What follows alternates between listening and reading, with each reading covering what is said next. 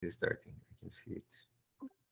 Yeah, let Oh me yes, wait a bit then. yes, it is. Oh Now yeah. it's recording. Okay, now it's recording. Okay, so good morning, good afternoon, good night to everyone. So I'm Matheus Inoue, and I'm here on behalf of CloudWalk Research and Development Team, or the AI team, to do a presentation and to start the symposium for the research projects of our interns that were made like in the last couple of months. And at first, I will talk a bit about how our internship program works, and then I'll talk a bit of how the symposium was structured. Okay. Okay. So first of all, like the overview of how our program works, it's very different, I guess, from most research programs out there. No, most internship programs out there. So basically, on the candidates for the position, like they had to make a video, like a 1 minute video stating some research project that they wanted to pursue. And basically, we watch the videos and then we try to find like the most interesting projects or the best candidates out of that. So it's a really novel stuff. There's no CV checking or anything like that. And basically, the idea is that the participants of our internship program, they do a research project of their choosing, and then we try to provide the support for them to develop their research. And of course, like I said, since they apply and they don't know nothing about CloudWalk, so the project doesn't need to be related to CloudWalk. And as you guys, I think, saw on the Slack post with the projects, and you guys see in the end of this presentation, you see a very different set of projects. Some I think are more related to CloudWalk. Some are don't think so that related, but basically that's it. And then at the end of the research, and I think also in some periodically, like at the end of the year, I think that may be a good opportunity. It's expected for the participants to publish their findings at the end of their research project, but also to write papers with the work in progress and do like a presentation for all the company, like today's meeting. So just to give a quick overlook, like our interns projects, they have a really diverse set of uh, uh, fields of knowledge. So we have like some projects on natural language processing, basically text, complex network analysis. We also have some works on reinforcement learning and on feature selection. So very a very basic structure of the program, I would say, for our interns is that is divided in two main parts. So I think the first one, of course, is the research part, where first we define the research problem. Of course, like they do the video, they apply for the position with some ideas, but then we try to discuss like what is the best way to achieve something. Maybe we have to change a bit of the topic or something like that, what is doable and what not in the time frame. But basically, after we better define their topic, they go like for this part here, very simplified way here, but basic like study. So some of our interns, they like, oh, I'm interested in machine learning, but I never study machine learning. So, spend a month doing machine learning courses and study and learn about it. And then, of course, you apply this knowledge, you analyze what you accomplished, and then you go back to study, wash, rinse, and repeat, right? And then periodically, the idea is they go like they stop what they're doing and they go to the present part. So basically, we ask our interns to write what I call here a pre-paper. But basically, it's a paper. So we have our template. They have to write in a like an academic paper. I mean, so they have to do proper citations. We also try to do some reviewing, like, oh, the best way to to write some stuff, the best ordering, how you can improve, how you present your results in a way that is interesting. And with that, what I call here pre-paper, because it's a work in progress, but then they can use that to present the current results that they accomplished so far, which is today's meeting, like I said. And of course, in the end of the presentation, at the end of the internship program, the idea is that like the research, the project is finished, so they can try to publish that on some academic journal or some conference. But of course, like here is a work in progress. So then they, after today, our interns will go back to the research part, and then maybe some months in the future, they will do maybe a second version of the symposium. I don't know, but basically that's how the program I think is currently structured in a very, very simple way. So now I'm going to talk about the symposium. So 4 works are going to be presented by our 4 interns. So each work, the idea is that they're going to be presented in roughly 20 minutes. So we have like the idea maybe 15 minutes of presentation, but plus 5 for questions. Of course, we have like some variations on that, but that's roughly the idea. Also, not for the meeting not to get too long as well, because it's really our optional meeting. So the papers that cover more, they cover everything that they accomplished, because of course the presentations in 20 minutes, they skip some details. So the papers shall be available for everyone to read. I don't know when, I don't know where, but the papers are finished. So I will try to find a way to, the best way to make it available for everyone. And I think one thing that I think it's very important to state here is that the symposium, it covers the progress made by our interns in roughly 3 months of work. So some interns maybe already have some more time in CloudWalk, some a few time, like they started late. So keep that in mind. So all the projects presented are work in progress. So really, no, they are in starting of something, but I think all of them are on the way to accomplish like great results. And I think like the objectives of this program, of this symposium, is like, first, like I think we need to increase our knowledge and drive innovation for future projects. I think it really goes with the motto of the research and development team, I guess, like the greatness cannot be planned. And I think also the cool aspect is because I think we can increase awareness of the CloudWalk as an interesting place to work. Like we're doing different things. Like I don't think we have a program similar to this anywhere. I think we have like big tech like Google and Facebook. They have research internship programs, but the internship is for our master's and PhD level students, not undergraduates. But yeah, I think it's very different. And also, I don't think many of our competitors are doing anything similar. So I think that, it's a cool factor, at least for me.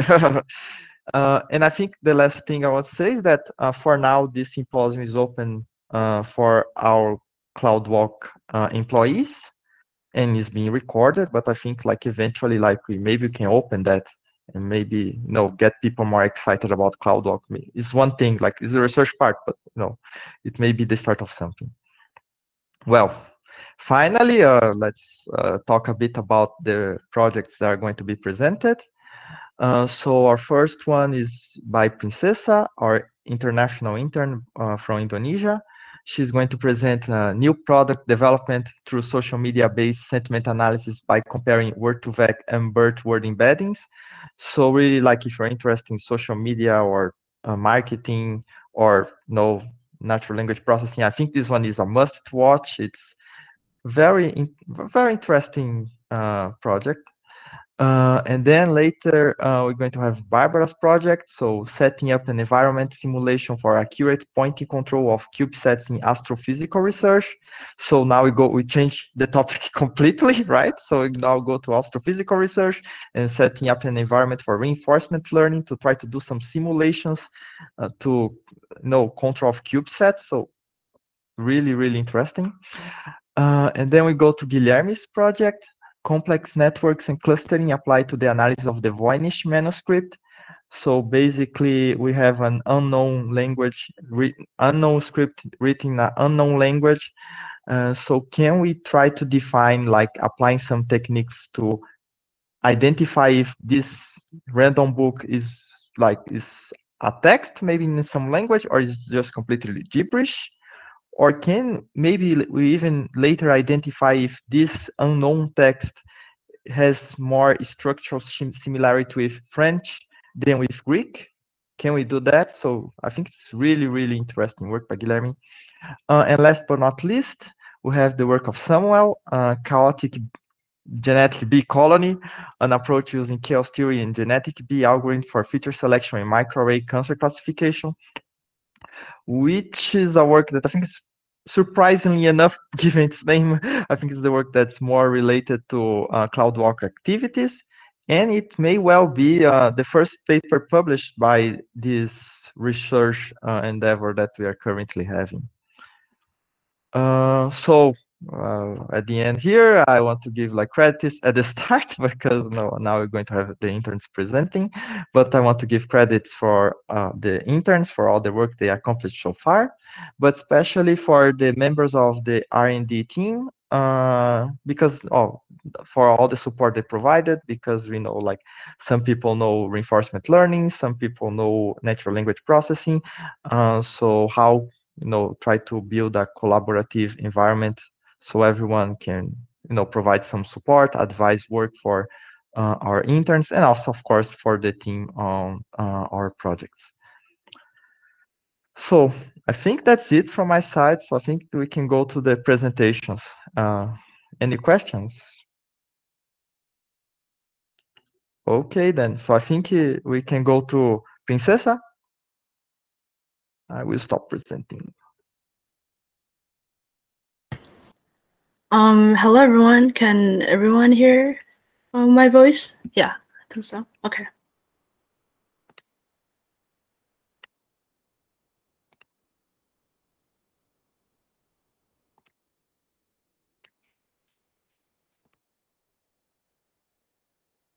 So can everyone see my screen?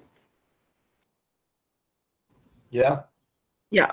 Okay. So hello everyone. I'm Princesa, and I'm currently here as an intern at the R&D team, and I'm here to present about my project called the New Product Development, or NPD, through social media-based sentiment analysis by comparing word-to-vec and bird-word embeddings.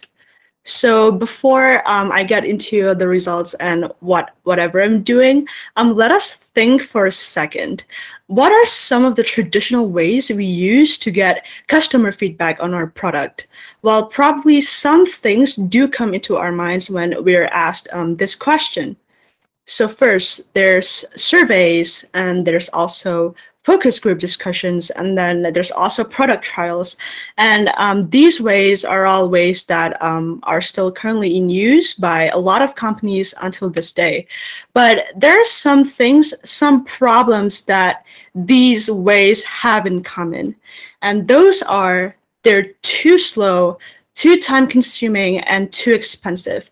Just imagine if you want people to exclusively review your product, you would have to find people that want to review your products, and that is very time-consuming. And then the second thing is you have to pay them. You have to give them incentives, whether in the form of money or free products, and etc. And that's just expensive. And then the third thing is that if you want people to exclusively review your product through product trial, you have to find a lot more people. If you want more data, you have to find a lot more people. And that's just too slow for the current fast-paced digital era. So then The solution to this is social media data. Social media data is free and it's always updated. Just as we all know, people post everything on social media, from status to pictures and basically everything. Therefore, social media data comes as a solution to the traditional ways of getting feedback from our customers. So that's the overview of what I'm currently doing here for the past 3 months. So the goal of my project is to provide NPD, new product development suggestions, for the product based on the analysis achieved through the sentiment analysis and opinion detection from social media data. And to achieve this, I have to accomplish 2 small tasks, which is the first one is to compare word2vec and BERT word embeddings. So I'm going to explain to all of you later what word2vec is and what BERT is for sentiment analysis. And then the second thing that I would do in the future is to compare word2vec and BERT word embeddings for opinion detection. So basically to detect whether there is a valuable opinion in the tweets or in the social media data we have. So first of all, what I'm doing, so I use a lot of natural language processing in my project. So what NLP basically is that we try making machines understand natural language. Natural language is just basically the language we use in day-to-day life. So Portuguese, English, those are examples of natural language. But the thing is, machines, they cannot understand text data, like raw text data. Therefore, we have to convert text data into vectors of real numbers. And the process of converting text data into vectors of real numbers is called the vectorization process, or the word embeddings process. There are a lot of word embedding techniques, but in this study, I mostly compare 2 word embedding techniques, which is word2vec, which is the traditional word embedding technique, and BERT, which is the more modern word embedding technique. So so the main difference between word2vec and BERT that is pretty important in this study is that word2vec, it is context independent. So the example of this is that the word apple. So in word2vec, apple, the fruit, and Apple, the brand, would have the same factor. They would have the same numbers, so no difference at all. And then word2vec cannot understand out of vocabulary words. So for example, I have 1 million factors, word2vec couldn't really understand factors outside of that 1 million factors. This is very different for BERT, which is the modern way of getting numbers, of getting factors. BERT is context dependent. So in contrast to word2vec, the word apple, apple the fruit, and apple the brand would have different factors. Like apple the fruit would have factors that are closer to mangoes or oranges or grapes. Meanwhile, apple the brand would have factors that are closer to Samsung or Microsoft and other technology stuff. And then BERT also understands out of vocabulary words, so it's not limited to only the corpus, the words that are in the vocabulary. So getting into the experiment, so I used this data set of 14,640 English tweets about 6 US airlines, and I took it from Twitter, obviously, because it's tweets.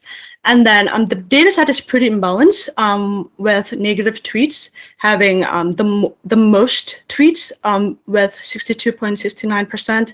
And then neutral tweets comes next with 21.16%. And then positive tweets comes last with 16.14%. And here you can see the sample of the data set. So here you can see the sentiment. The first tweet, you have a neutral tweet, sentiments neutral, and the text being at Virgin America, what Debron said, which probably you can see didn't really tell us anything, and that's why it's pretty neutral. And then you can see the last tweet, you have the negative tweet, and the text calls Frigid America, it's really aggressive to blast obnoxious entertainment in your gas faces. They have little recourse, which is definitely negative. And then let's just go straight into the results. So for the results, for the sentiment analysis, BERT is generally better. You can see here by the accuracy and the F1 score for BERT is higher than Word2Vec, which means that BERT is generally better. But if you see in the second table on the left side, it's pretty interesting how the breakdown for each sentiment is pretty different. So Word2Vec is actually better, as better or even slightly better than BERT in recognizing negative tweets. My assumption on this is probably because Word2Vec needs a lot more data to perform as good.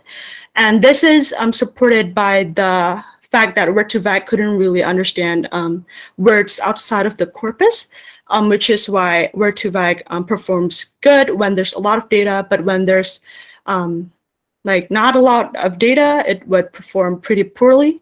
And then you can see that happens in the positive and the neutral tweets, where BERT is far better than Word2Vec in this case, because if you see here in the data set, negative tweets have a lot of tweets, but then neutral and positive tweets are pretty low in the sense of the distribution of the tweets.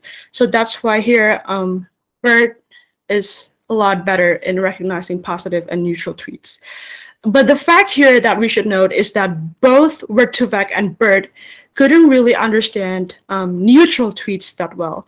And this would, my assumption, this would impact the opinion detection in the future, since usually neutral tweets, they don't really have valuable opinions for the product development process.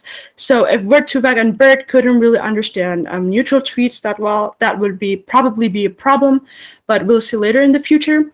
But my assumption is that because neutral tweets in general, they don't have specific characteristics.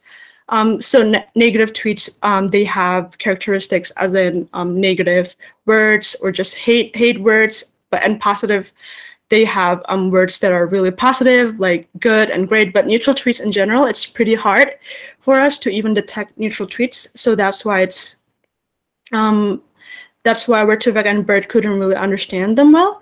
But still, BERT here is pretty good in detecting neutral tweets compared to Word2Vec. So here you can see the distribution. This is just like this one, but it's more detailed, so pretty much the same. And so from all of that, the conclusion from my experiment is that for sentiment analysis, BERT is generally better, and this is expected since BERT is context dependent and it's more modern. But Word2Vec interestingly performed as better as BERT in detecting negative tweets. And my assumption on this is because Word2Vec works on OOV. And then the third thing, which is the last conclusion, is that both BERT and Word2Vec encounter difficulties in detecting neutral tweets. And the assumption of this is that it would probably affect opinion detection in tweets in the future. And so the future work that I would do, definitely the first thing that I would do is to do the opinion detection test, which is to detect whether there is a valuable opinion inside the tweets that would help improve the product. And the second thing is to make a multitask model that will be able to do both the sentiment analysis and the opinion detection test simultaneously at the same time. And then the third thing is to give feedback to the product, which is in this case is the 6 US airlines. Thanks, guys, for listening.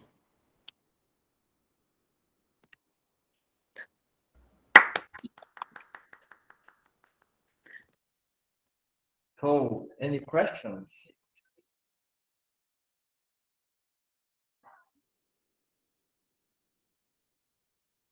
Okay. No, I do. If someone has questions, I do have.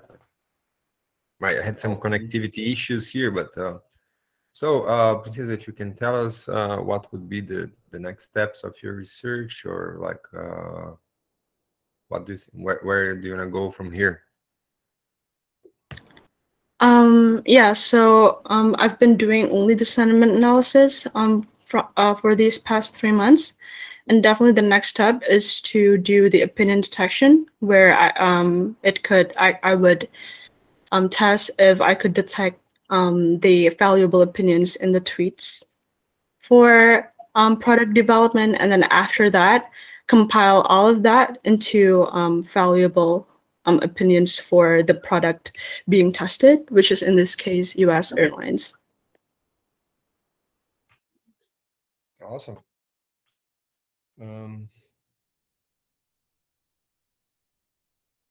And like for opinion detection, have you researched like what kind of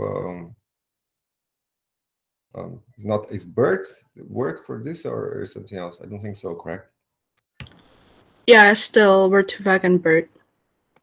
Oh, okay. I think Ali has a question. Ali, just shout out. Yeah, sure. So nice presentation, Princessa. So my question is like more. I was analyzing the confusion matrix you show, and I noticed that like for instance for negative sentiment analysis, like it seemed that it was making mistakes on both positives and neutral evaluations. It didn't seem like to be prioritizing when doing the mistakes, you know. So my question is like, have you checked did an error analysis to see what type of mistakes they were doing individually? Because sometimes one thing that happens a lot is when you use swear words to emphasize a sentiment, and that sometimes confuses the model. He thinks it's like a bad sentiment, but it was actually like for emphasizing. That's a common mistake when doing sentiment analysis. I was wondering why the models were doing their mistakes. Have you checked that, or do you plan to check that eventually? Yeah, I'm planning to check that. I haven't had the time to do the error analysis, but yeah, definitely planning to do that. Okay, nice. Looking forward to see it. I do think that irony will be something hard for the model to understand. I think that maybe you're going to see a lot of irony misclassified. And can you just go back and tell us what is the size of the data set? How many tweets?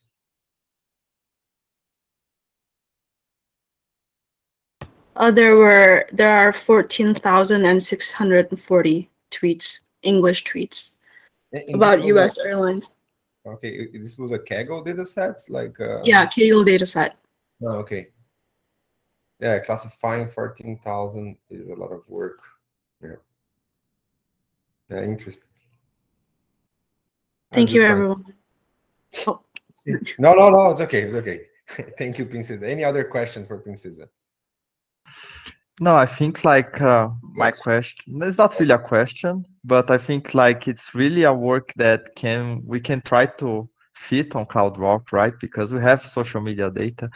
Maybe we can, eventually try that on our social media and try to find like stuff that is bad, or also stuff that can do NPD with the data. I think it's a project that's really can be applied to CloudWalk, right? Yeah, the issue, like the initial issue is like classifying a lot of. Yeah. Yeah, it would be possible to apply for reclaiming a key for sure, but as we're talking, like the main issue is in classifying, looking at thousands of comments and humanly classifying them. I don't know. As they said, they for this project she used 14,000. I do believe it takes a lot of hours to do this. Yes, but also we can do the labeling, and then with the labeling we try to do a model and then apply this model Right. to income data, right? Yes, of So course. there's some ideas that we can do, but of course we need to we do need to label some data. Yeah. But And yeah, for good.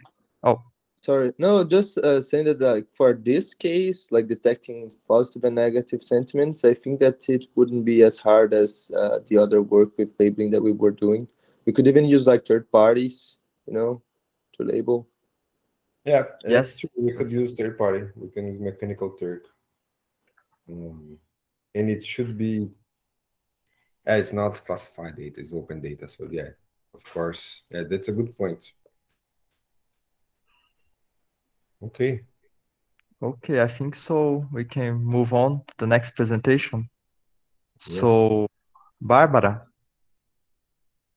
Hey, I'll share my screen just a second.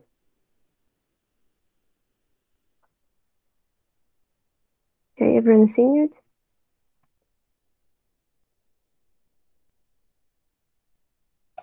Yeah. Yes, I see it? Yeah, now yes. Okay. So, hey guys, my name is Barbara. I'm also in this internship, and my project, the main point of it is about reinforcement learning using CubeSats for astrophysical research. Currently, what I'm doing, and which is the focus of this presentation, is setting up the environment for running the reinforcement learning algorithm.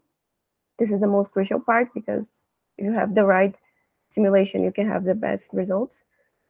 Before I go specifically into my project, I will just give a background of the components and so we can have a better understanding of it. So just a general approach to this, CubeSats are a type of satellites. They are nanosatellites, so they are one of the smallest, and they're very, very small. So what makes them very special is that they have a lot of standards, and so standards components and standard units. This makes it easier to produce them because we don't have to produce specific parts just for specific research. And also, it's cheaper to launch because they have a standard size, so they have specific models in either space stations or in rockets, so they can be deployed.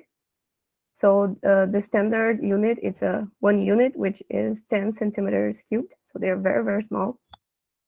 And they are used for many different things. So communication, all types of research, remote sensoring, everything. Their use in research is a very important one because they are cheaper. So we can send research to space without paying too much. Specifically in astrophysical research, their use is still being explored. So the first CubeSat that was used for astrophysical research was launched in 2017. It was called Asteria. So it's very recent. And their use in astrophysical research can be for different types of experiments. So what my project focuses on is the ones that take photometry measurements of stars. So it's basically watching the brightness of the star over time to see if there are any variances. So if the brightness changes, probably means that there are exoplanets or other objects in orbit. And their use for this plates an emphasis because they have to be very good in controlling their attitude control and their pointing. So if they are pointing to a star and watching their brightness, they have to be very precise in doing that because if there are not any variation that they cause in the data because it's unbalanced can be mistaken for, let's say, an exoplanet. So their systems that are used for the control of their attitude, they have to be very, very precise. So the main subsystem of a CubeSat that I'm going to explore in this project is the ADCS, or the Attitude Determination and Control System, which basically controls the attitude of the satellite while it's in orbit. And one of the main components of this system is the reaction wheels. Reaction wheels are they are momentum exchanging devices. So this is how they control the movement of the CubeSat while in orbit. And they are one of the most precise, but they still have some imbalances. And these are the imbalances that cause problem when using CubeSats for astrophysics. So a little bit more on the pointing control. In the image, we have the Asteria, which is the CubeSat that was the first used in astrophysical research, as I said. Asteria stands for Arc-Second Space Telescope Enabling Research in Astrophysics. So it's a very big name, but it basically tells us how huge this was for the field, because it was the first. It was the first to be launched for this purpose, so it was only launched to test the feasibility of using CubeSats for that. It ended up being the first CubeSat to detect an exoplanet, so it was very successful in what it did. So the way Asteria did to have an accurate plotting control to focus on the stars was using a two-stage approach for that. So the main attitude control subsystem had a coarse control of the pointing. So just the reaction wheels and the movement of the satellite first focus on the star, and that caused a jiggle in the data because this subsystem isn't very precise. And then we had the second stage, which corrected the deviations of the value. So arc-second or pixel deviation that where the star should be and where it ended up being. So in the next presentation, we can have a better look at how that worked. So as I said, the first stage, which was not very precise, was the general attitude control. It focuses on the star. And then the second stage corrected the deviation that the first stage left behind. So where the image of the star should be and where it ended up being. And this happened with an algorithm that, as I said, calculated the deviations. So it used a star tracker to do that, to see where the star was and where it was supposed to be. So this deviation had to be recalculated at every movement the satellite made to focus on the star. So it was efficient, but this is where my project will be in the second stage. And in the next slide, we have a better look at how efficient it was using the second stage to have a better control. So the first image is the position of the star in the sensor just with the coarse control, so just with the first stage, just the reaction wheels. And even though it's precise, like we have like a medium deviation of 3 pixels, it's still not precise enough for astrophysical measurements, especially photometry. So the second stage made a very good job in that. So the second stage is where the satellite corrected pixel deviations using another component, which in this case was a piezo stage, and it was very precise. So, but we can still explore different ways of doing that, especially if we can improve the fact that the satellite has to recalculate the deviations and the corrections to be made at every movement. So this is something that could be done with reinforcement learning, which is the main focus on my project. So as I said, this project focuses on the second stage of the pointing control. So after the general attitude control already focused on the star, so the second stage has to correct it. And currently what I'm doing is setting up the environment to test the feasibility of using reinforcement for that. And setting up the environment is one of the most important parts of it, because some questions come up, like how will I consider the first stage of the attitude control to account for that in the second stage and make the corrections, or like maybe I should simulate the first stage or just not. So there are a lot of things that should be taken into consideration. And I'll talk about how I did my project, my environment later on. Just before that, just a general review of reinforcement. So reinforcement learning is a type of machine learning, and it's about the interaction of an agent and the environment. And the goal of the agent is to accumulate rewards. This reward would tell us if the action is good for the goal or not. So a good example of that would be like when you teach a dog like how to do some tricks, and you give them like something to eat to reinforce that behavior. So it's generally that. The agent, in my case, for my environment, is the CubeSat itself, which I accounted just for the second stage. So I just considered the sensor of the imager. And the environment is the space itself with the deviations of the first stage. And we have the actions, which in my case, I use discrete. So just right, left, up, and down with a displacement of 5 pixels. And then we have a reward every time the pointing is aligned with the star. To do that, to use reinforcement, I use A2C, which is an algorithm. So A2C stands for Advantage Actor Critic. And differently from other algorithms for reinforcement learning, it combines two networks. So one is the actor network and the other is the critic network.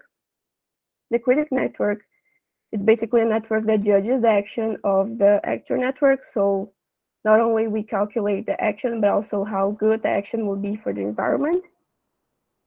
The TD error stands for temporal difference error. So that's basically how this algorithm knows how good an action will be before it takes it. And so it chooses an action in every time step, and then the critic network judges that action. So about the environment that I did. The agent, like I said before, is the sensor itself, since I'm only accounting for the second stage of pointing control. And the first stage, the way I represented it initially, is just by a difference, a deviation of the pixel. So there isn't actually any, let's say, imbalances like torque or maybe some other things that could be considered like a physical values, like in control theory. I didn't do that. I just considered the deviations to use the deviations so we can learn what correction it should do according to the deviations. And this is what initially I did, but in future I will change this. And this deviation, this first stage difference is done by a difference in the spawning of the star and the pointing. So the pointing spawns in a range of 5 pixels away from where the star itself is, which is a little, just 2 pixels more of what the first stage of this theory CubeSat that I showed before did. But it's already a good pointing to be considered. And then the agent has to take actions to correct for this deviation. So as I said, there are discrete actions. So up, down, left, and right, and the displacement of this action is just 4 pixels. So this is a better representation of the environment with the A2C algorithm. So we have the actor network and the critic network, and the environment takes actions, and then the critic evaluates his actions in a different network. And next, I'll show how the environment renders. So it's a little bit different from what we imagined, but that's it. So this is the environment before the training. So it hasn't learned anything yet. It's just taking random steps. So behind the star, we have the pointing, just a random image to represent it. And as I said, it spawns with a range of 5 pixels away from the mean of the star. And then it has to take actions to perfectly align with the stars. So perfectly align, like literally 1 pixel to 1 pixel. That's the only way you will get the reward. So this is the environment taking random actions. And after the training, the environment learns how to, the agent learn how to go for their star very quickly. So I had to slow down this after training rendering because it did this pretty quickly. Every time I render, it already moved to the star. Usually it use like 2 actions to perfectly focus on the star. In this case, we can see it moving behind the star after it has taken the first action, but even slowing down, I wasn't able to capture that. But it learned well how to perfectly align with the star using those actions. And with the algorithm that I used, so we had a good result. And even though it's slowed down here, it does this pretty quickly every time I render it or I run the environment. So it's a good result. And in the future, as I said, I plan to modulate the first stage better. So using dynamical behavior and concept of control theory. And also consider, for example, not discrete action spaces, because that would be a better approach, because the CubeSat doesn't like just go right, left, and up and down. And just consider other parameters for the first stage, like the sensor inertia and the friction, which goes in the control theory thing that I just said. So yeah, that's it. Thank you guys for your attention.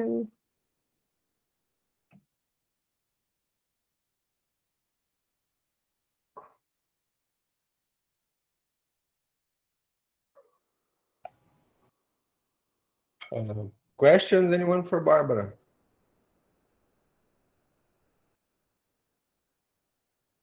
Yeah, I have. First, congrats on the work. setting up a reinforcement learning environment is no easy task, mainly if that's the first time you're doing it.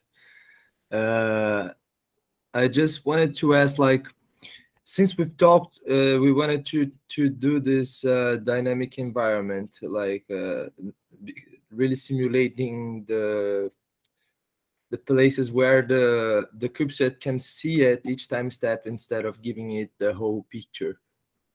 Have you been able to do this? And also on the reward part, how is it working currently? And another thing, how long did it take to train the reinforcement learning algorithm? Okay, so the last question first. The other, as I can remember, I think it was 500 time steps. So we could do that behavior, like not much. So it's a more simple environment, so it wasn't really that much.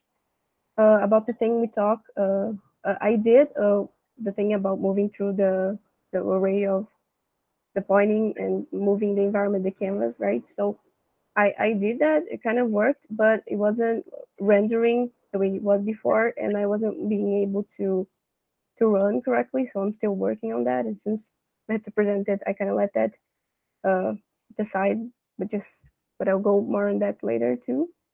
And what was the second question again? Sorry. It was about the reward that you're using. Yeah. So is it like a multi factor reward, or? Yeah, it's still the same like model that you've seen. So every time step has a 1 reward, but if it's aligned, it's a 10 points reward. So. Mm-hmm. Yeah. So. I see. Okay. Very cool. Congrats. Thank you a lot. I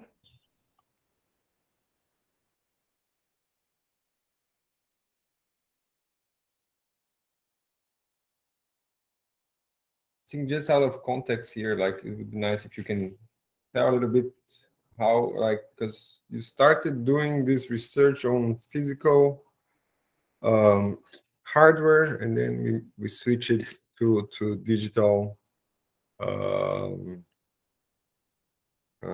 Like, okay, we can test more stuff with digital. Maybe just for the people here, like a little bit, how was this transition?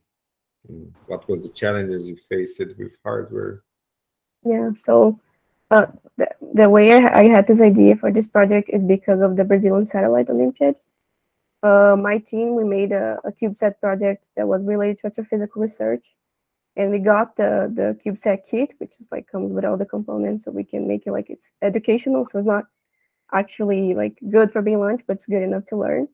And this is how the idea came. So when I started this internship, I was trying to actually implement that on the components that I had.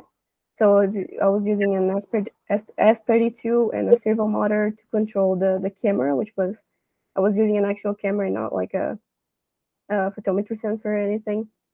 And so I did like the basic things, like pointing the camera to a circle and all. But that I wasn't like, when the temporary reinforcement came, like a lot of problems came up, like with the S32 being like too slow. The camera quality wasn't good enough to have good values for that. Also, since it's hardware, there were like some random mistakes that I don't even understand at this point. So I started using the actual hardware and trying to use a camera and focus a camera using reinforcement. But that wasn't very, I think it wasn't a good choice to start with that, because it's slow and it's not very applicable to other things. So we changed to environment simulation. It's way better now. So yeah. Awesome. Any other questions, anyone? For Barbara?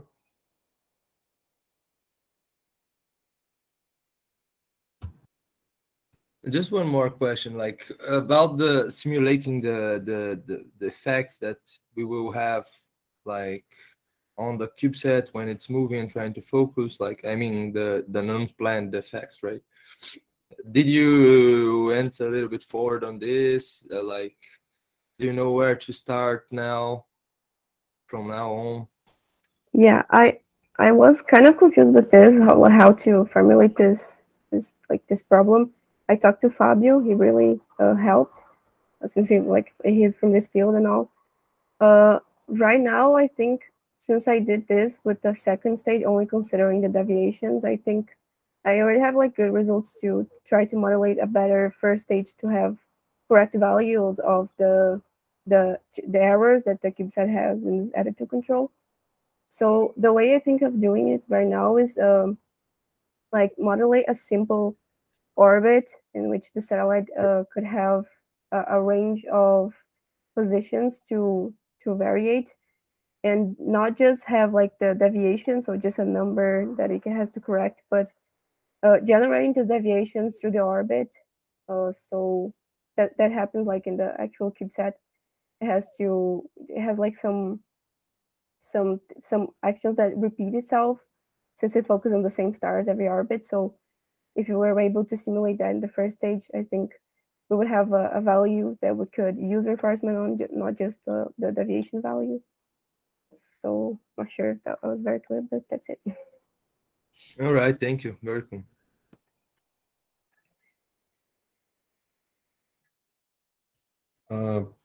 Okay, I think we can go to the Yes. next. Guilherme?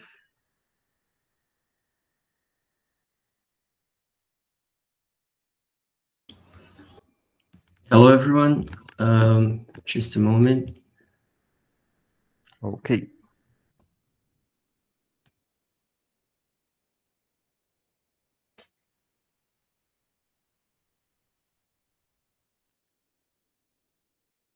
Okay, can you guys see my screen? Now, wait a minute. Okay, I can. Okay. So I'll show you guys a little bit about the work that I've been doing here at CloudWalk for the last few months. And my project is called Complex Networks and Clustering Applied to the Analysis of the Voynich Manuscript. And I'll tell you guys what these things mean in a minute. But first things first, let's start with the Voynich. So the Voynich is a mysterious book from the Middle Ages, and I call it mysterious because to this day we're still unable to read the book. It has an unknown script, so hopefully you guys can see the image well enough. It's a page taken from the book, and it has a unique set of characters. What? Sorry?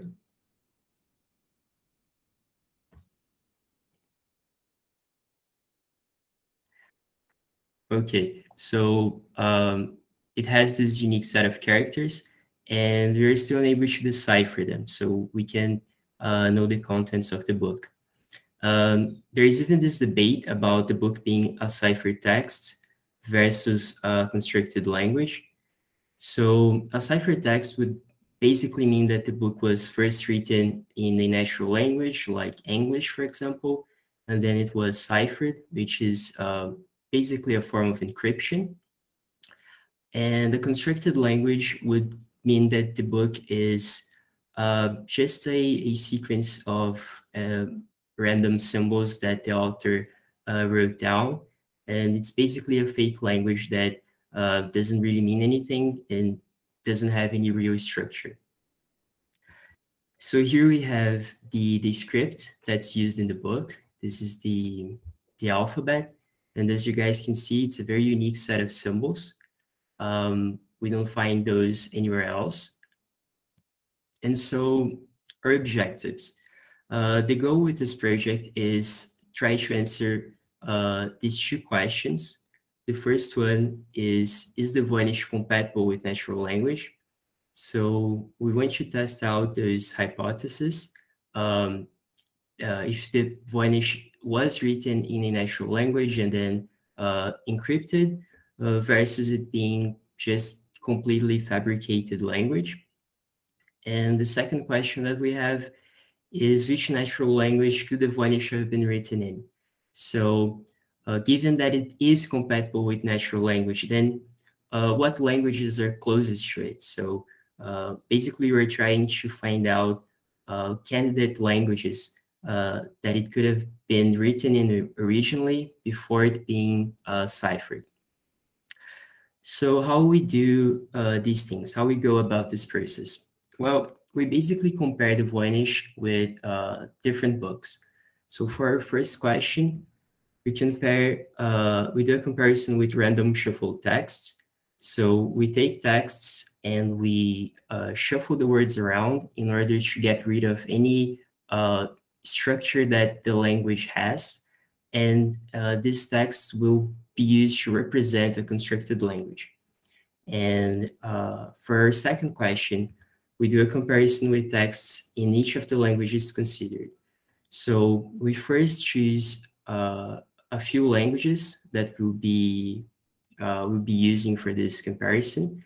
And then we take books in each of these languages and we compare the Voynich with each of them and just see how similar or different they are. And hopefully this will give us an insight into possible languages that the Voynich was written in. So our data set, the books that we use in order to do these comparisons, we use the Bible, and it's because the Bible is one of the most widely translated books in the world. So it's very easy to find translations in any language that we want. And the languages that we are using at this point are English, French, Italian, Greek, German, and Dutch. And we also add to our data set a randomly shuffled version of each of the books that each of the books in the Bible that we are using. These shuffled versions, as I said, are used to represent a constructed language. So now that we have our data set, we can finally start doing some interesting things. We model every book in the data set as graphs, and a graph is basically just a set of connected nodes that interact with each other. We have here an example of a graph. So a node would be an entity of our system, and the edges would be the interactions between the entities. And it's a very useful way of representing systems because at the core of most systems, we have a graph, right? It's a very versatile way of modeling a complex system. And we can do this for texts as well. So here I took the first few lines of the poem Burnt Norton by T.S. Eliot, just to give you guys an example. We have on the right the graph that is generated from these lines. The nodes are the words in the poem, and the edge between nodes just mean that those words can be found next to each other in the text. So we have, for instance, time and present, and if you go here to the graph, we see that the node time is connected to the node present, and present and is next to each other in the text, and the other nodes are also connected. So we do the same process for every book in our data set. And why? Why do we do that? Well, because many measurements can be extracted from a graph, and these measurements give us an insight into how is the structure of the graph, how the graph behaves. We have here a couple of examples, the clustering coefficient, which just give us an idea of how the different nodes in the graph cluster together, if there is a lot of clustering, if there is not so much. And shortest path would be just the shortest path between two given nodes. So this is the kind of measurements that we can extract from a graph. And we are using measurements like this in this process, in this analysis. So in our case, these measurements can characterize the language of the text. So every language has a certain structure that's called syntax. And we are basically hoping that by taking these measurements from the graph, these values will represent how these structures are, how is the structure in that language that's used in the book. So we compare the values of the measurements. So when I said that we are comparing the Voynich with other books, what we are actually doing is comparing the values that we get from these measurements that we extract from the graphs of each book and from the texts, right? So now that we have all these values, we need a way to compare them, to see how similar or different they are. And to do this, we use a technique called hierarchical clustering. So it is a simple technique. It consists of basically 2 steps. We first identify the two clusters that are closest together, and we merge them. So we keep repeating these steps until we end up with one big cluster.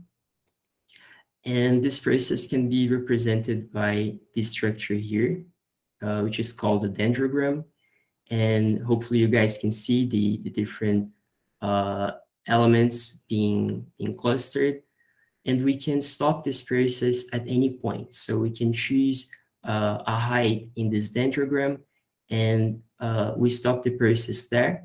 And we end up with all the clusters that we got until that point. So here we have the hierarchical clustering of the books in the data set. It's just laid down so it can fit on the page better. But we have the books, the name of the books and the languages of the books next to it. And we can see that we have basically 3 main clusters that we got from this process. And here in this table, we can better see the results. So the normal books, the non-shuffled version of the books, are being grouped in 2 clusters. And we got a third cluster where most of the shuffled versions are. We still have a couple of outliers that are being grouped with the non-shuffled versions, but we're able to distinguish reasonably well between a shuffled book and a non-shuffled book. As you guys can see here, the Voynich was grouped together with the non-shuffled books. So that would imply that it is indeed compatible with natural language. So it is an indicator that first hypothesis that it was first written in the natural language and then encrypted is correct. We are not able to provide much insight into its possible languages yet, because we were not able to get a very good distinction between the languages. We got 2 clusters, and but we are hoping to get like 1 cluster per language or something close to that, so we can do the comparison and see exactly to each language it is closer to. One interesting thing to notice, though, is that languages that are closely related, like English and Dutch, or French and Italian, are being clustered in the same group, in the same label. And that is interesting. It's something expected because they should have similar syntax. And so it's an indicator that this process is able to give us an insight into the syntax of these languages. So this is the results for our main experiment. I just wanted to show you guys a little bit about another experiment that I worked on in parallel that is related to this, but it's a little bit different. And it's related to stop words. So stop words are words with low semantic value. And we have here an example on the right. The stop words in this case would be on, the, off, and with. And removing them is a common pre-processing step in natural language processing applications. And this is usually done because these words are very generic and very frequent, and they're not very useful to distinguish between books, between texts, right? Because we find them in any of them, and they're not very specific to the meaning of the text, right?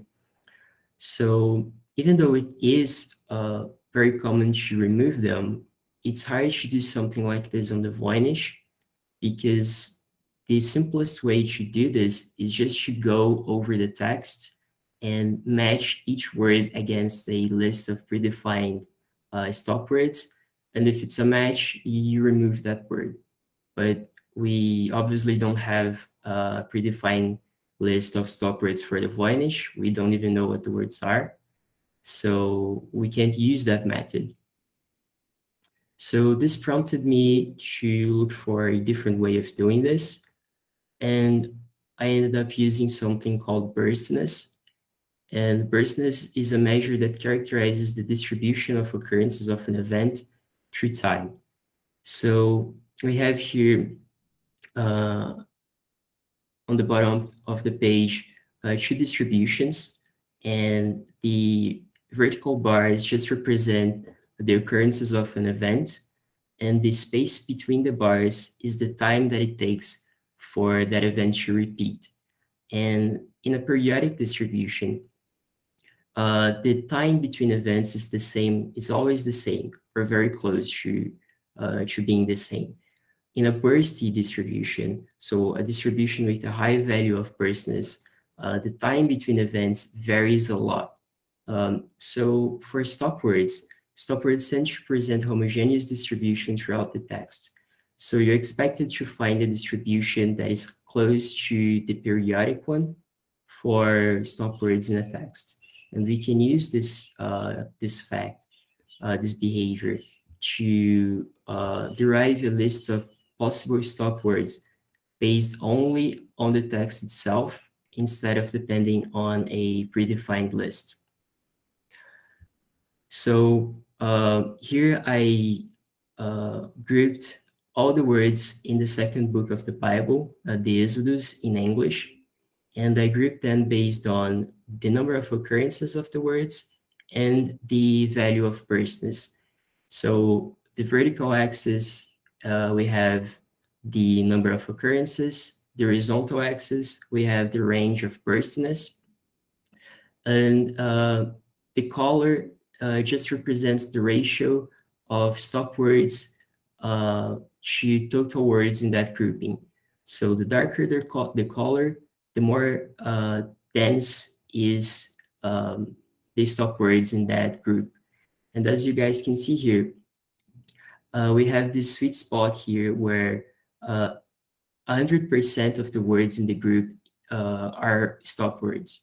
And if we get the whole heat map, the whole figure, we can see that there is a correlation between the number of occurrences and the burstness through stop words. So the higher the number of occurrences, we tend to have more higher density of stop words, and the lower the value of burstness, we tend to have also a higher ratio of stop words.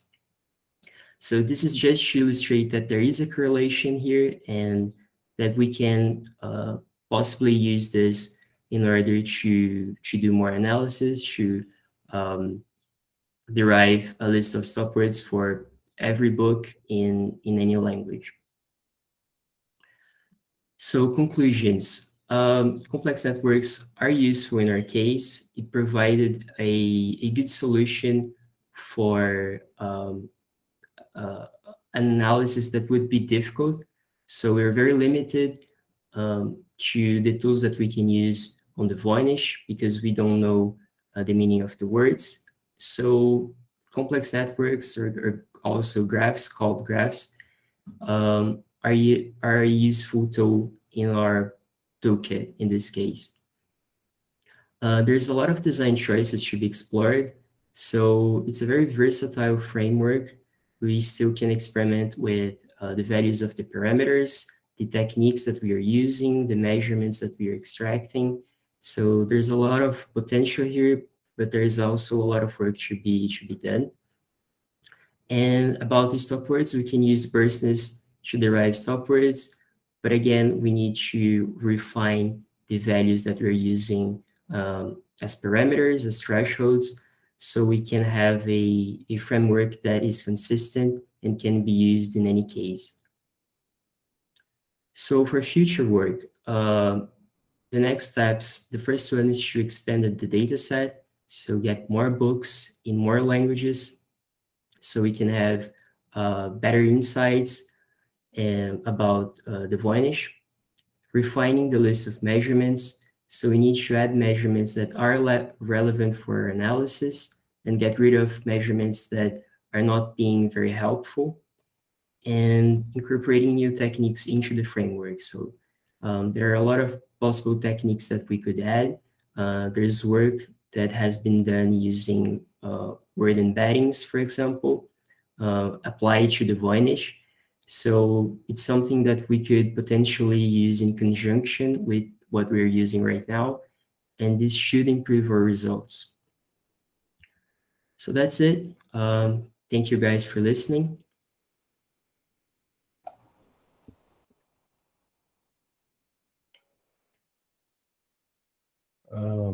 Okay. Any questions here for Guilherme? Yeah, I was wondering about when you look at the Voynich, do you know if each of those symbols correspond to letters or syllables or words, and how did that affect your choice of how you tokenize these other reference texts? Yeah, so that's an interesting point for the Voynich, because it's, as you said, it's hard to define where a letter starts, where it finishes, right? Which strokes represent each letter. And there are many efforts that have been done in this area.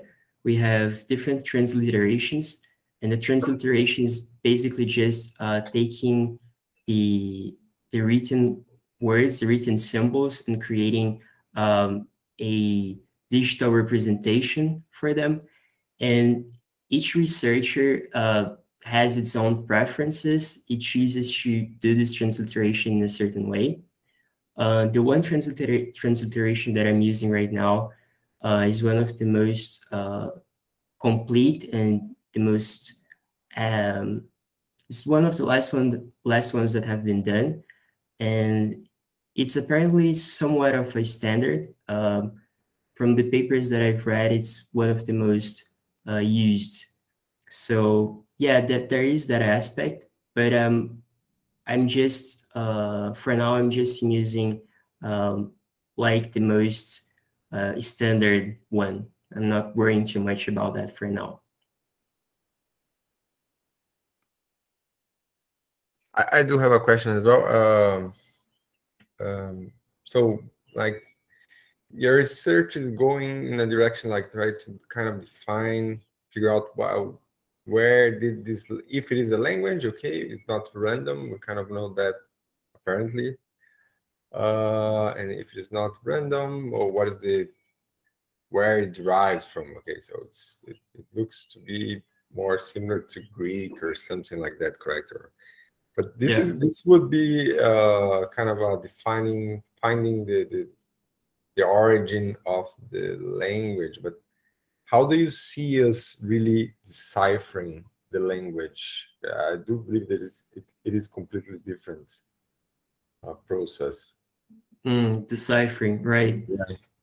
So I like deciphering it or providing some insight into how to start deciphering it would obviously be really great. But it's something that's been done and is currently being done by like many incredible researchers. So I don't have many like pretensions about. No, I know. I just want to see that. like how, like what are kind of, what are they doing? Like, what techniques do they use? Whether Yeah. use graph, So what else? How would what kind of technique would you do to decipher a language, an unknown language? so yeah, just trying to get an insight into the language and into the structure of the Voynich could help us like try a more specific approach to deciphering it. So the work that I commented about using word embeddings, the researchers kind of try to compare the embeddings that they got from the Voynich with embeddings that they got from different languages. And then you can compare them, and if it's a match or close to a match, then you can more or less try to like correlate a specific language to a specific word, sorry, to a specific word in the Voynich, you know. So it could give us a starting point to start trying to decipher it, right? So if you decipher a specific word, for example, then it gets much easier to decipher the next ones. So it would be something like that, I think. Okay, interesting. Interesting.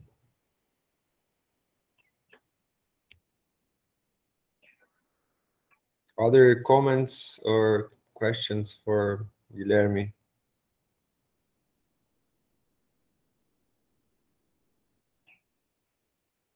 I have more of a general question. First, congrats on the work. It's very interesting, man. Voynich is always cool and mysterious. But Hello? João? We cannot hear you, João, if you're speaking. I think he falls. I bet he's not. Yeah, the problem is with the webcam, man. Sorry. Yeah, I knew it. Who would? I've destroyed this webcam, man. All right. No, after working with the Voynich for a while, what's your personal take on this? Like, what do you think that the Voynich was like completely invented, or do you think that it's actually there's actually something there, even if it is like a fiction book? Do you think? What do you think? So that's interesting. I was taking a specific look at the values themselves the other day, and it's interesting because the values are different, very different from what you get from the shuffled books, but they're also not that close to the ones that you get from the normal books, right? So I don't know. I think things are pointing to it being a real book that was ciphered, but at the same time, there's kind of something strange there. Maybe it's just because of the content. So like you have a lot of repetitions of the words or things like that, you know, and that could influence the values. So you're using the Bible as a comparison, and so it could be a much different story. But I don't know. I tend to believe that it is a ciphered manuscript, but maybe that's just because I want to. But the research is pointing to that for now, at least. All right, very cool, man. Congrats. Thank you. Very nice. Yeah. So I think we can go to the final presentation. Yes. Thank you, everyone. Oh yeah, thanks, Guilherme. Samuel?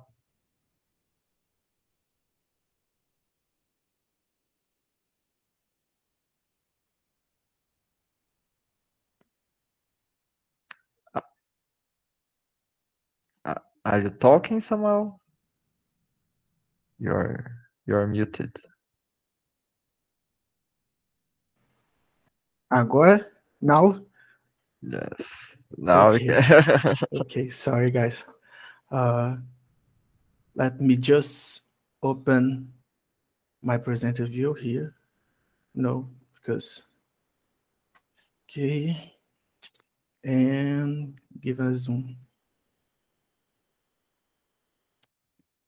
Enter full screen. Okay, so my research is about a chaotic method when combined with genetic B to find the best set of features on a given data set, where this data set is a microarray data set. Well, microarray data sets are a data set with little data, little rows, little amount of rows, and high amount of columns. So the project goals was to verify the impact of adopting chaotic maps in genetic B colony algorithm that was proposed by Auschmiller, and compare the chaotic genetic B colony algorithm with the genetic B colony and ABC algorithms. So first, when we are working with data, we are dealing with representations of some structure, and the representation are made in features. So, for example, if we have a dog,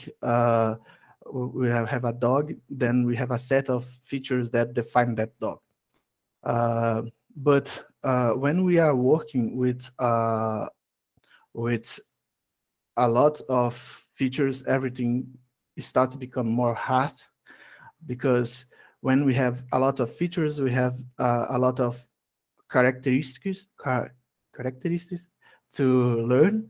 So one way to deal with this high amount of features that we call a high dimensionality is to use an algorithm for feature selection.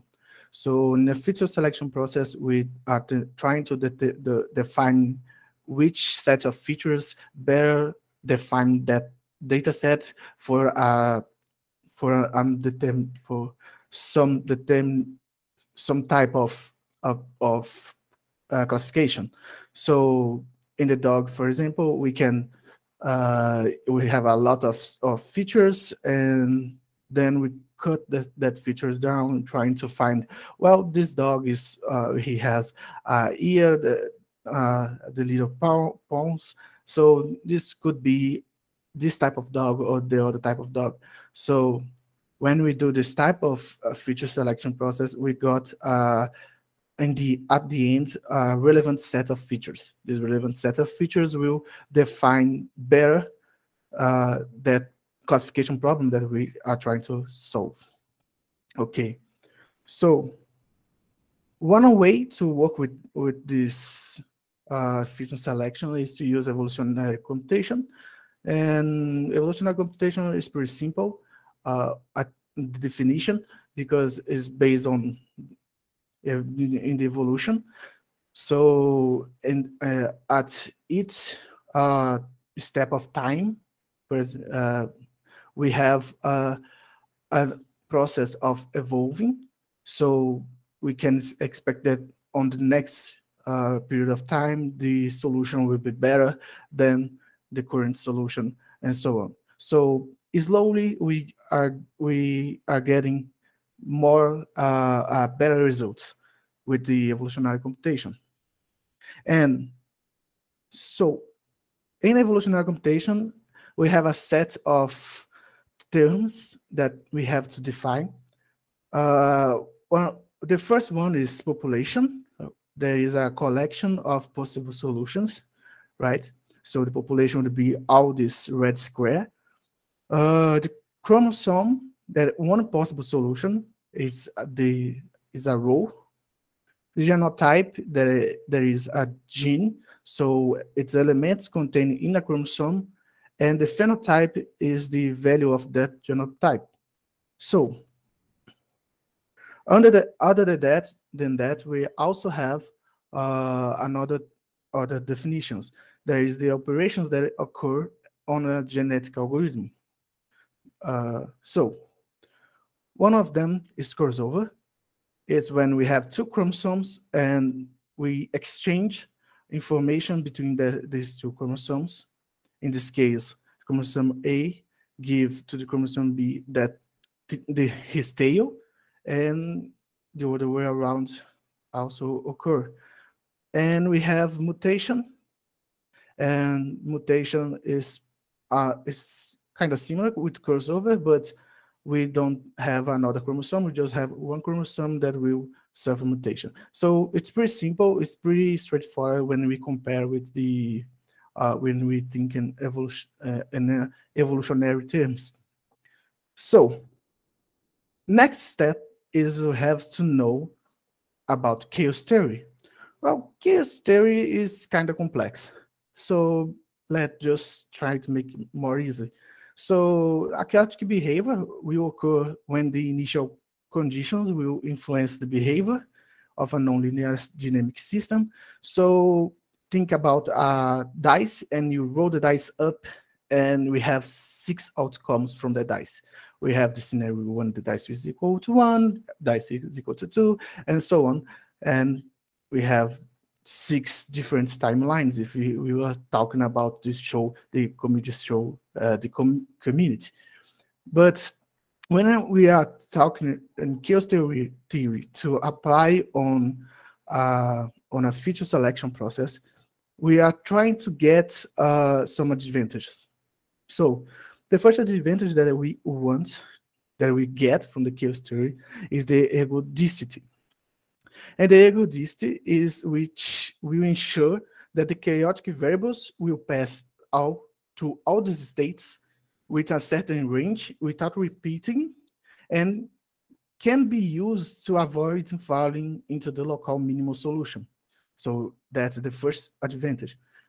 The second one is the sensitivity to the initial state. Is the example of the dice. Roll the dice up, you have 6 possible outcomes. And last, we have the randomness. The randomness will ensure the exploration of the solution space. Of course, we can use random to get the solution, but with the random we don't get these other two. So, okay, now we can talk about the chaotic genetic bee colony. So first, let's talk about bees.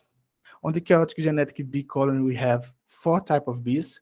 We have the employer bee that will work on the collection of the food to the hive at a specific food source, and food source is the solution. We have the onlooker bees that will patrol the employer bees to verify when a specific food source is not worked anymore. And we have a scout bee that look for new food source locations, and the queen bee that is responsible to hold the best food source location. So the chaotic genetic bee have the following structure. We have the pre-processing phase, the representation initialization phase, the employees bee phase that we use chaos.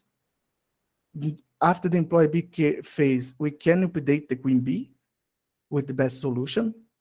Then we go to the onlooker bee phase that also have chaos, and we also can improve update the queen bee. And then we go to the scout bee phase that we also can update the queen bee, and then we do all these steps again, except for the 2 initial ones. So the pre-processing phase is pretty simple. We just apply a feature selection method. In this case, we are applying the MER to decrease the number of features that we have in the problem.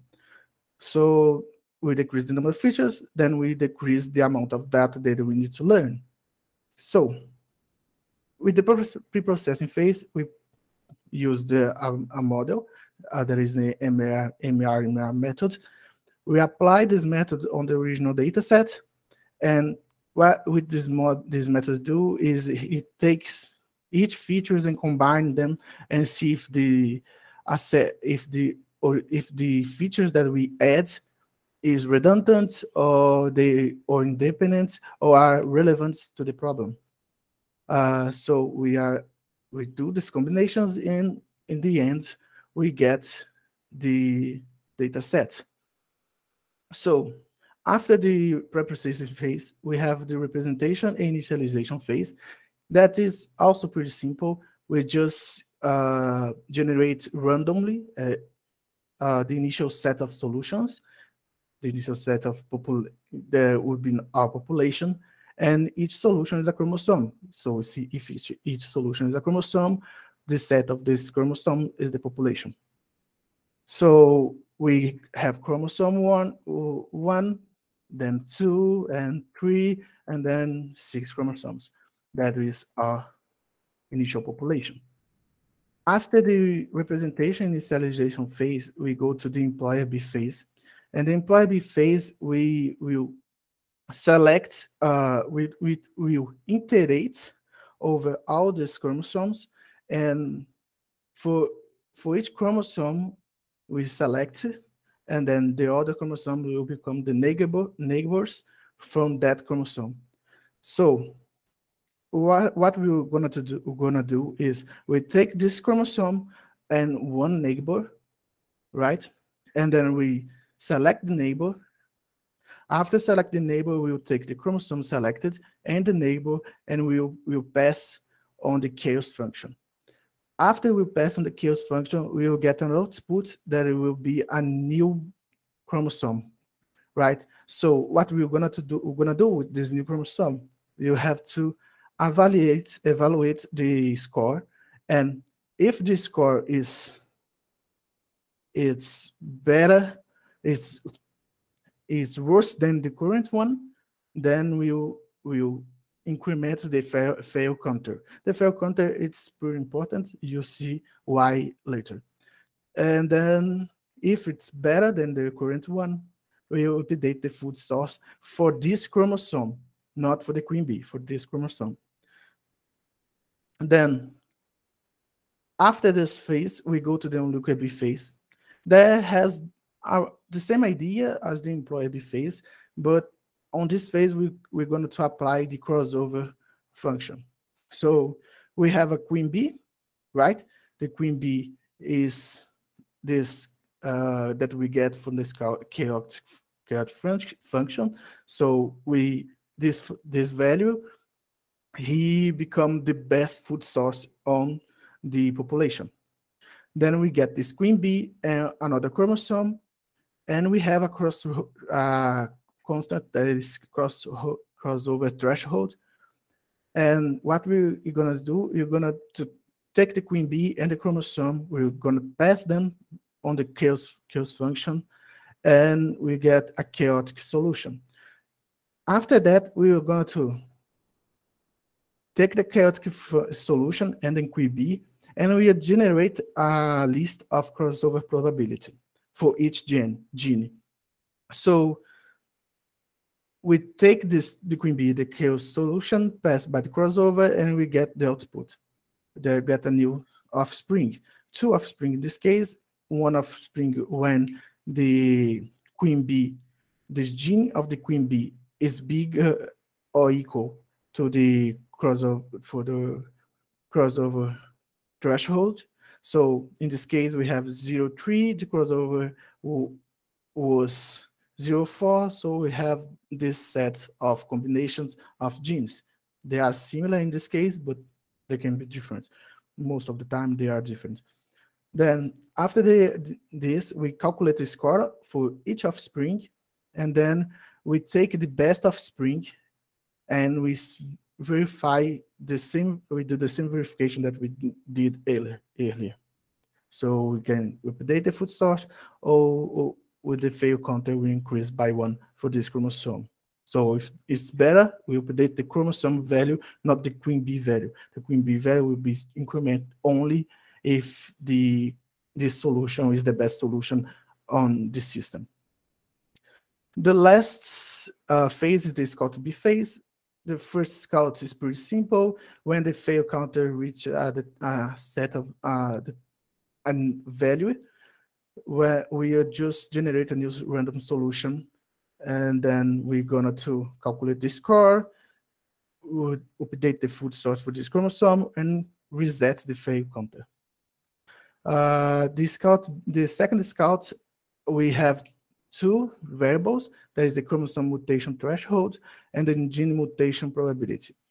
The chromosome that define if we can have a mutation on the chromosome and the gene mutation, the mutation on the gene. So we verify if the mutation chance of the chromosome is bigger than it's lower than the chromosome mutation threshold. And if it is, we go to the mutation.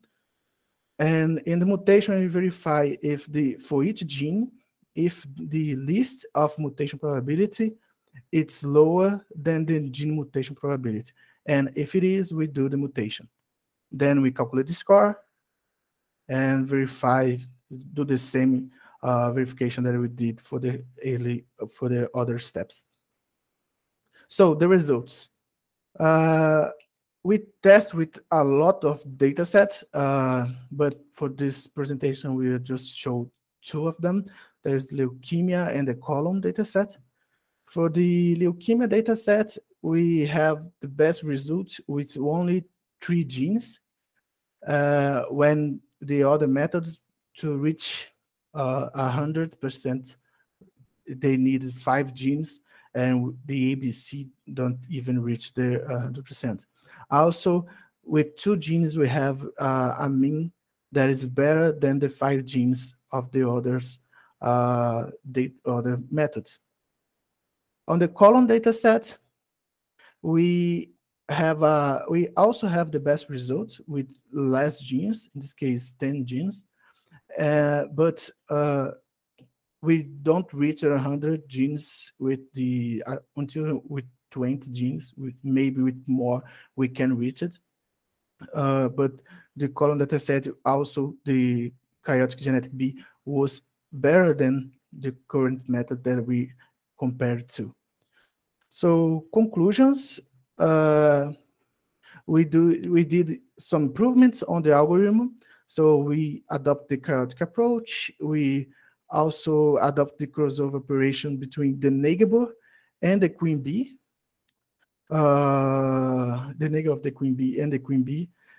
Also, we include a new hyperparameter that controls the possibility of mutation occurring in the solution of the second scout bee, allowing us the mutation can occur without the limit. On the other work, the mutation would only occur if the limit was reached. So final thoughts, we performed extensive experiments using 9 data sets. 3 of them were binary, 6 multi-class, and the result shows that the chaotic genetic B outperformed the GBC model and the ABC model for and the comida data sets for all data sets that we use. So that's it. Thanks.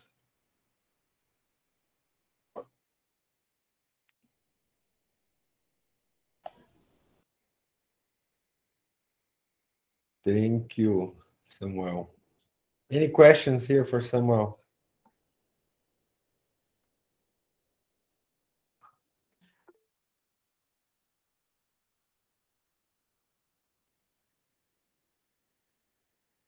Mateus, any question? Oh, it's hard even to make questions, right? Yeah, just giving maybe some context. Oh, sorry, Aaron, please. Oh, no. Oh, Samuel, first of all, very nice presentation. My just initial thinking is like, what's next with this algorithm? What's next you have thought of doing with this? How are you going to evolve it more? Why did I create this algorithm? No. It's like, what's your future plan with this algorithm? Okay, there's some modifications that I want to do. Also, I want to try some methods that you use in your algorithm on the genetic B. I think will be a nice improvement. Also, I kind of want to try other chaotic functions. I just use logistic map to see if I can improve the results. And there is other thing I want to, because the initial population is created randomly, and I don't like that.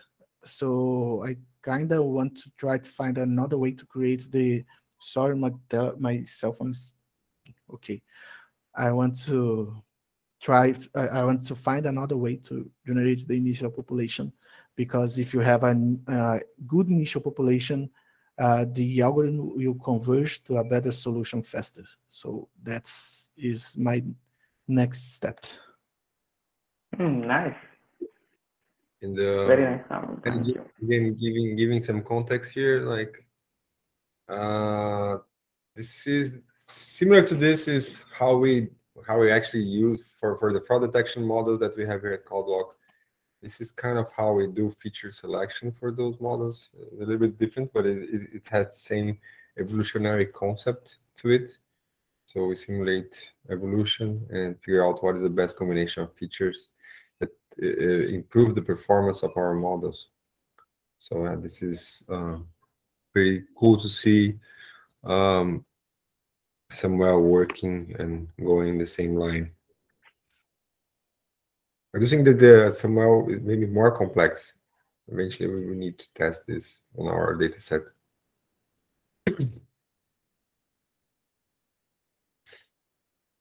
Any other comments, questions here?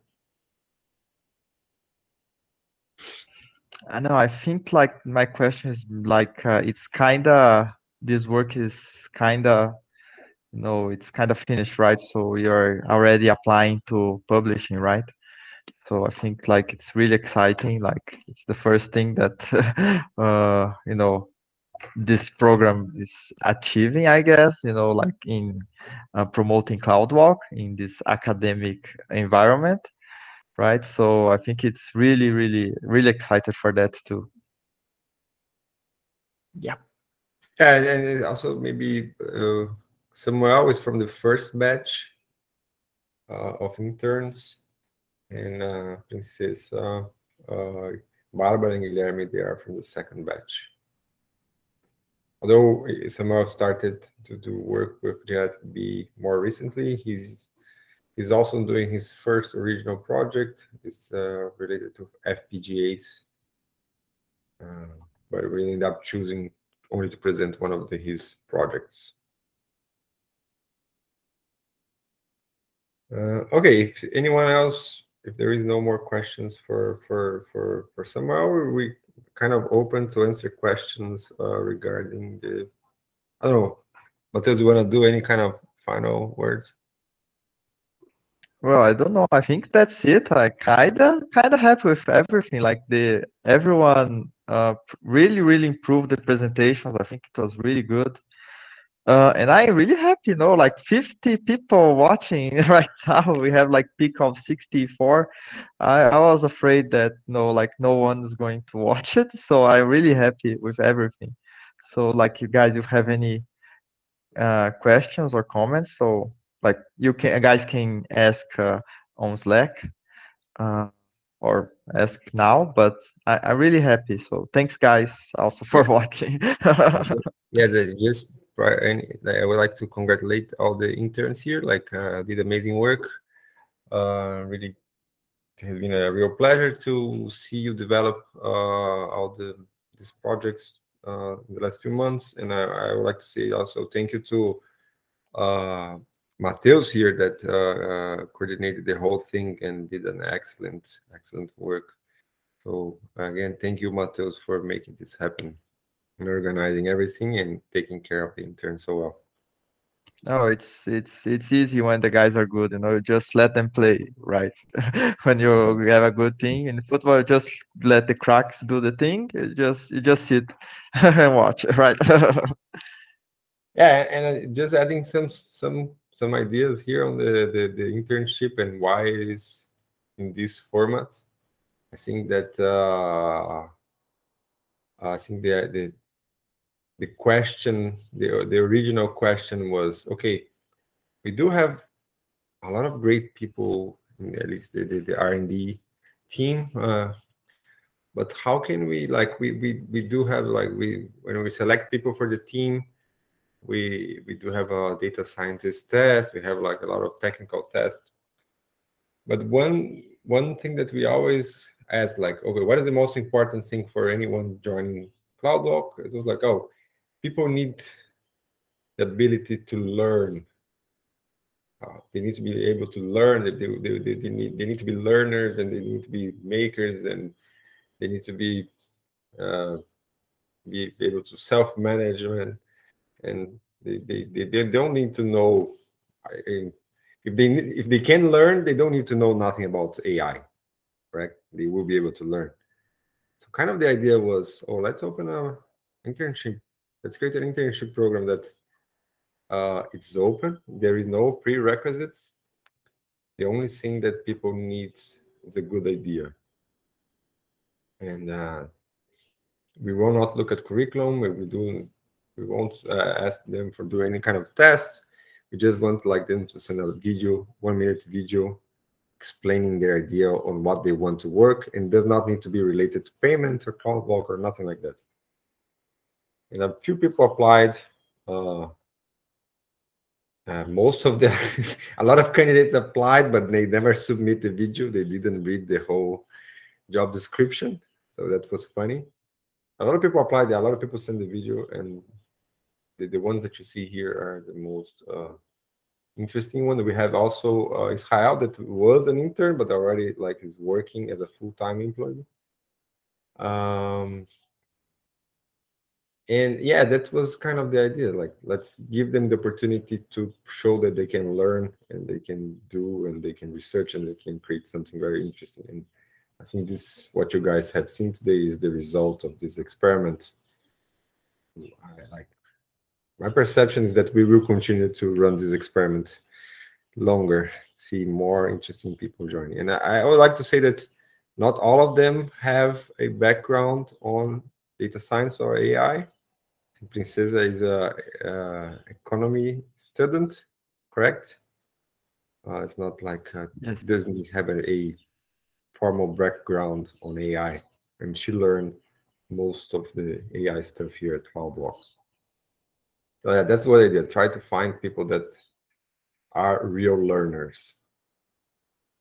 You cannot really do that in a recruiting process. Like, you need to give them the opportunity to show. They need to have, maybe, I think what we selected was great ideas and motivated people. I think that was maybe the biggest selection that we did. I don't know. Want to add something, Matheus? No, I think you sum up pretty well. Yeah. So we will be opening a new internship batch the beginning of next year. Oh, yes. Yeah, the idea is like to create a page. You guys will have access, everyone will have access to these presentations and to the papers they're working on. And this experiment is good. What? It's a good feature engineering algorithm. Why is feature engineering algorithm, I think? You was talking that okay by what are the features that we select? Yeah. you guys developed the best way of attracting, I think, that motivated and self-management people. So I think that this kind of experiment is one of the best, I think, brighter features of the CloudWalk in the R&D team.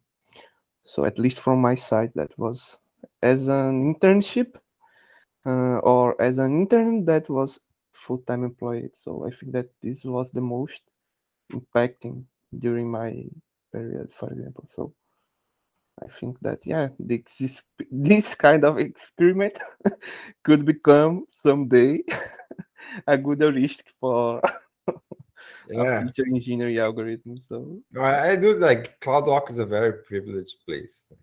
Yeah. If we can run this experiment, this is a very privileged space. I do feel to run this kind of stuff here. So I feel very privileged to work with you guys and to be able to experiment this kind of stuff.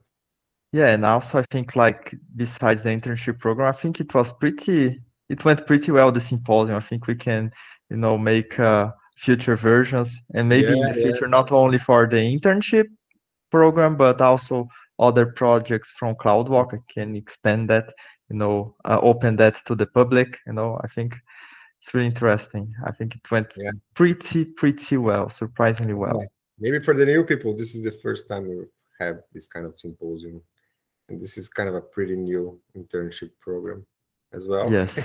But, yeah, I'm definitely happy with everything, and I think that seeing different projects uh, for us that work on CloudWalk, seeing different stuff in the perspective of a researcher working on CloudWalk projects is that like there is this collision of ideas, and it brings new stuff, like you start thinking from a different it feeds different ideas. Now you start having ideas, like you think in perspective that you would never think, like looking at all the projects and how can I apply this maybe to CloudWalk problem. Is there a problem in CloudWalk that may be similar to the solution that we are having with the CubeSats or the Voynich manuscript? Although also it would be really cool if CloudWalk, if eventually CloudWalk deciphers Voynich. That would be an awesome headlines. Payment company deciphers Voynich manuscript. Yeah, that's Funny. PR. That's PR. It's best. That would be so funny. Yeah. That's it. Any question here from people outside of the team? Any questions or comments? Yeah, no pressure. Any comments or questions you want to ask? The maybe broader stuff. I don't know. Open comments. We have 5 more minutes.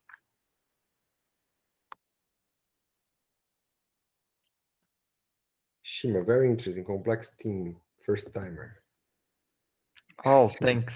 Read the papers, Shima. I think reading the Yeah, papers we is the will best. provide the papers, and they have a better explanation, right? Because all the interns were constrained on the 20 minutes, something that we trained before, like, oh, you're talking too much, you have to remove some parts, So the real things are on the papers. Yes. Yeah, the papers. I think it will be insightful for sure. Nice. Colin, just go ahead. I think it was an amazing initiative to get this initiative like that. And I think the challenge here is to see which one could apply in our company as well. So which jobs we can learn the process and apply on CloudWalk as well. I think it's amazing job you did it to get people to do what they want, Yeah, it's kind of the dream. Let's see if, pursue your dream. That's what they say, Okay, let's see. Let's give people opportunities to pursue their dreams, and let's see if Yeah, but I think also this symposium is also opportunity like for people like outside of the things, like maybe it's of course it's a bit hard, but maybe you guys have some idea. Oh, this maybe could be applied, because I think like we work with more with some things, right? Like especially like risking, but then like other teams, I think like as we grow our team, eventually like the idea is that R&D will be working together with all other CloudWalk teams. So I think that's also the symposium is also opportunity. Maybe try to find something. Of course, it's not obvious, but I think it's an opportunity, right? Yes, and I think that yeah, for sure. The first project, product development, like I'd see something that's really relatable to what we do. It could eventually apply that, like checking the negative comments or any object ideas from all the online comments for CloudWalk. That would be extremely useful.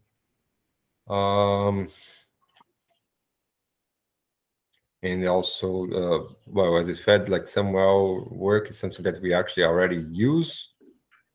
But looking at projects like Barbara and Guilherme, like it's not direct use, but it's definitely like brings ideas. We did a lot of stuff with graphs in the past, and having this graph analysis for text was something new, but this is very interesting as well. And another issue is that a lot of the work that we do with risk team is kind of confidential. So it's very sad sometimes to be working on this kind of stuff and never be able to show others. It was a very how can I say, frustrating topic. Like doing such amazing stuff, the teams like developing such cool models and tools and figuring out awesome stuff. You never can show. You can only show like a very small group here in CloudWalk. So also doing this was great to show, at least give you guys some ideas of what we do here. And of course, we want to hear you back if you have ideas where we can apply this stuff. Oh, yes, please.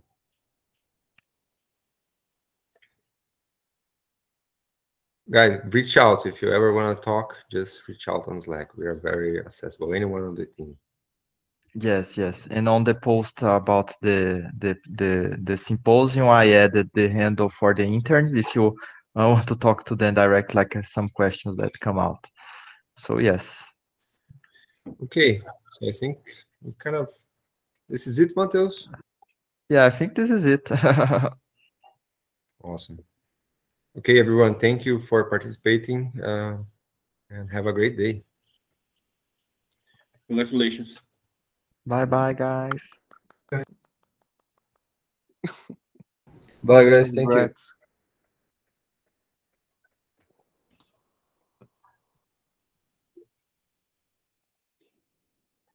Thank you. Acho que você pode parar de gravar, Matheus. Eu cliquei aqui para parar de gravar, eu quero...